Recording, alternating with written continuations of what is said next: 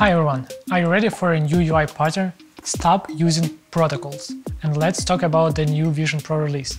I'm Serhiy Botenko, an engineer at Clean My Mac, and here we go with the news.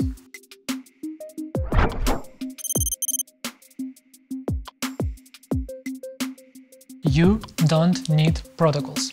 In many cases, you can use closures, structures, or enums instead. Consider this. You need to pass a single call, and if you go for a protocol, you will have to give it a name, add a function, pass the dependency, and confirm the protocol. Then create a mock for testing and confirm the protocol as well. Way too much code and complexity. Just pass a closure as an argument and you will be good to go. The same applies for protocols that describe data structures. It is almost begging for direct use of structures there, especially for plain models with no logic. As you can see, there are situations where you can do without protocols, but we can't do without your support. Like and subscribe to the channel.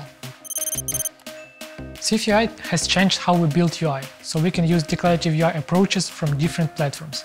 In today's article, the author provides an example of using the container pattern from React, which separates fetching the data in a container view and rendering the actual UI. And we circle back to MVVM, where the view model is implemented as a SwiftUI view, which doesn't make testing any easier. Before I get to the news about Vision Pro, let me tell you about the millennial Mac. The first Apple Macintosh turns 40 years old, and that's why it is a millennial. By the way, we have one in the office.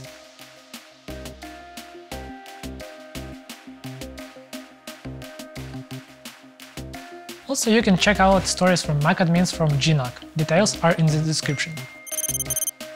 Finally, on February 2nd, Vision Pro will be available for purchase, but only in the US for now, starting at $3,500. And in a true Apple style, you can separately purchase a travel case just for $200. But let's move from dry facts to something more interesting. Journalists had a chance to test Vision Pro before its release, covering the experience of wearing and adjusting the device. You might need additional lenses or a different cushioning to feel comfortable. Another discovery across the board was the heavy feel after 15 minutes of use. Vision Pro already supports typing text and offers several ways to do it. By voice, typing on a virtual keyboard, and selecting letters with your eyes and confirming with a gesture. Journalists noted the precision of eye and gesture checking, but I still find it hard to imagine coding this way. And unexpected news: Netflix, Spotify and YouTube will not be making apps for VisionOS and will disable adapted iPad apps. What do you think about Vision Pro? Are you planning to buy it, or will you wait for the next release? We've talked about the product, but let's switch to the development. Apple released a Q&A on developing apps for VisionOS. It covers the following questions: how to interact with elements using gestures, when to use windows and immersive space, and answered many questions on the element's layout. StoreKit 2 allows you to test purchases in a simulator, also making it way easier to write unit tests for the purchase flow. So you need to create an skTest sessions instance, specify a StoreKit file, and then you can test your flow. The framework offers several methods for managing purchases. You can buy a product, make a refund, or simulate a failed payment. I highly recommend switching to StoreKit 2, write unit tests, and make sure your payment flow works as expected.